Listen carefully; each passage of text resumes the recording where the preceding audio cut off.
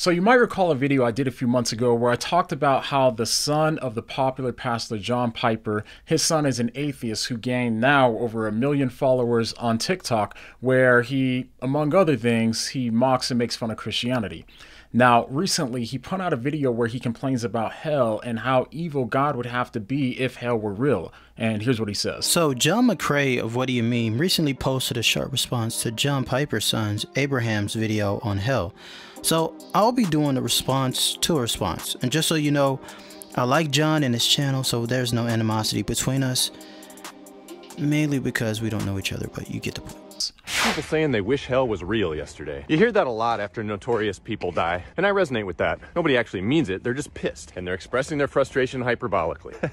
But my brain always goes to the same place and takes it literally. Let's say Christian hellfire is real. If I got to hold the worst person ever over an open flame, how long could I do it? It's stupid and grotesque, but we're talking about hell here, so yeah, stupid and grotesque. Could I even do it for 5 seconds? No, of course not, and neither could you, because it doesn't matter how bad they are. We're good. Good enough to not burn people alive anyway. What's interesting to me about this thought experiment that nobody asked me to conduct is that it shows you have to be insanely evil yourself to give evil people what they deserve. Only evil people can give evil people what they deserve. Because maybe, despite all our instincts, punitive justice is bull. The overwhelming urge to give people what they deserve is one of the stupidest and most destructive aspects of human nature.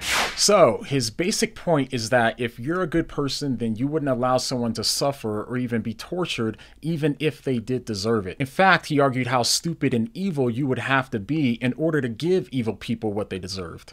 Okay, maybe Abraham still has a little John Piper in him. In reality, atheists who leave Christianity often stay fundamentalist Christians that presuppose God is this retributive deity out for blood, hell-bent on killing sinners because in some way we deserve it. That's not the God that I nor a plethora of other Christians believe in. My God is not a retributive tyrant who needs to punish evildoers.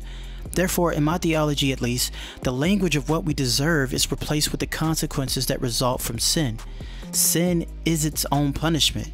So in reality, Abraham is wrong about God believing that we deserve hell. Rather, God acknowledges the fact that our choices and actions have negative consequences on our well-being that effectively drives us away from the good and that leads us to suffering on our behalf and on the behalf of others. A child that disobeys his mother's warning to not touch the hot eye on the stove and burns his hand has experienced the negative consequences of his disobedience. In reality, you don't need God to be a vindictive deity that's out to get us. God more so is out to save us from the negative consequences of our own sins. Just desert is out the window. There. Abraham's premise of people deserving punishment was refuted. God doesn't require punishment for sins. The consequences of sin are punishment enough. Rather, God desires reconciliation and healing. What is Hitler being burned in hell for eternity, never turning from his sin, descending deeper and deeper into madness, convinced that he is his own God, to a Hitler coming to grips with his evilness and realizing that he has caused so much pain and suffering to millions of people, and in a posture of repentance and contriteness, God facilitates the reconciling of every broken relationship between Hitler and every Jew, eventually resulting in the forgiveness and genuine love between them. That is true justice, and I would say that it's objectively better than Abraham's retributive view of God.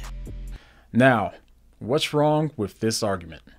Lots of things, almost too many to count, but let's just go ahead and roll with it and assume that everything that he says here is true.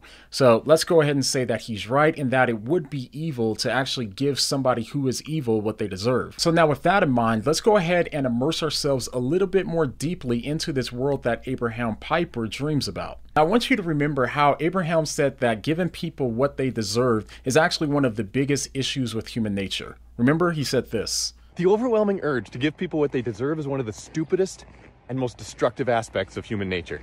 Now, what's ironic here is that his video here was intended to criticize Christianity, but in reality, his critique only works for every other religion besides Christianity. Salvation in every other religion is quite literally based on you getting what you deserve. But the central message of Christianity is that God loved his creation so much that he came into our world and died in our place so that way we wouldn't get what we deserved. He didn't get what he deserved, so that way we wouldn't get what we deserved. Well, I'd say it differently. God incarnated himself as a man and was crucified and resurrected, ridding us of the consequences of our own sin, thus paying the liberation fee, freeing and delivering us from the grips of death and the demonic powers of this world. Seriously, who thinks that a child deserves to have his or her hand burned on the stove? Humanity has in a sense burned our hand on the stove.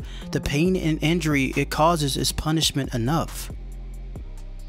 Think about it. The central message of Christianity is not only one that escapes his criticism, but it's also the one that best fits into Abraham's dream scenario. I mean, does it though? I'm not sure it does. At least the form of Christianity that does not require God to be this retributive deity perhaps escapes it, but not really the other ones. I mean, I sort of understand what John is saying here, but it just doesn't escape the criticism.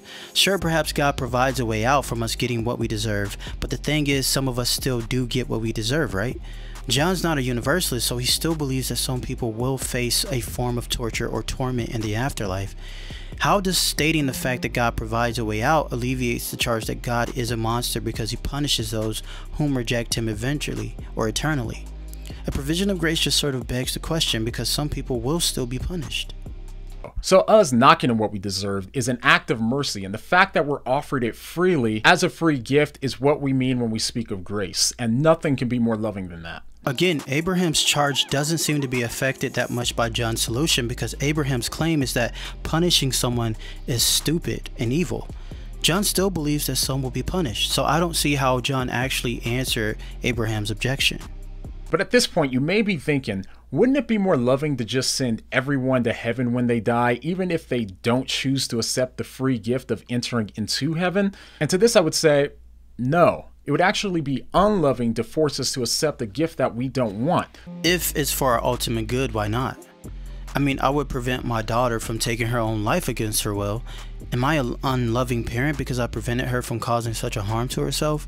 That's a genuine question, because if you say no, then perhaps it's also a good thing for God to forcefully override one's will in order to prevent one from choosing an absolute objective horror of an end called hell for the good of said person experiencing infinite eternal bliss. So the loving thing to do would be to allow people to freely choose to accept the gift or not. So even if his theology and his conception of hell were completely accurate, which I don't believe it is, then Christianity would still be the most loving option. Even on Abraham's own view of hell, hell isn't giving people what they deserve, because all of us deserve hell. Instead, hell is giving them what they choose, even though God offers them the free gift of eternal life. All they have to do is accept it. What would it mean for someone to choose hell? What does it mean for someone to prefer eternal misery over and above eternal bliss with God? In my opinion, these persons are either insane, akin to a man sticking his hand in a fire screaming in agonizing pain and yet refuses to remove his hand from the flames. That is who we're talking about here when it comes to the issue of hell. What sane person wouldn't choose heaven in those circumstances? Even in terms of oneself being confronted with God's presence in the fullness of his glory and majesty, to prefer oneself over God is still akin to the lunacy of putting one's hand in the fire and never removing it. When one talks about hell and people preferring it over God, you are either talking about a person who has never actually known him in any significant sense, and therefore there exists some degree of ignorance of the good and the transcendent. This defense descends into nonsense when you begin to think about what it means for someone to truly reject God. Let's say there's a person that knows God in his fullness. He knows that God is that which makes him whole and that which can exclusively satiate his desire in an ever-moving occupation for truth, beauty, and love. For what reason would that person then choose the opposite of God? What prompts such an obviously stupid and irrational choice? Non-universalists are not dealing with people in their right minds being sent to hell eternally. Also, what does it say about God that a person knowing that God is better than hell and yet choosing hell anyway? The choice inevitably becomes indistinguishable from randomness and chance. In my opinion, if you choose hell, then you've never really known the good, because to know it is to desire it insatiably. If God were to reveal himself to all of creation in his fullness, then everyone would inevitably come to accept him if you are a sane person. Richard Dawkins, being confronted with God on Judgment Day and having all of his misconceptions, ignorances, and inaccuracies about reality and God purged from him in an instant when confronted with being itself, To think he wouldn't bow his knee and worship just shows that people who think such a thing is possible is confused about how a rational spirit functions in relation to God and God's essence in relation to human souls. No sane human could resist the presence of God in his fullness. Well, as I said before, this response was going to be rather short because John's video was rather short. So that's all that I have for you today, guys. I hope you enjoyed it and I hope this was helpful. Thanks for watching.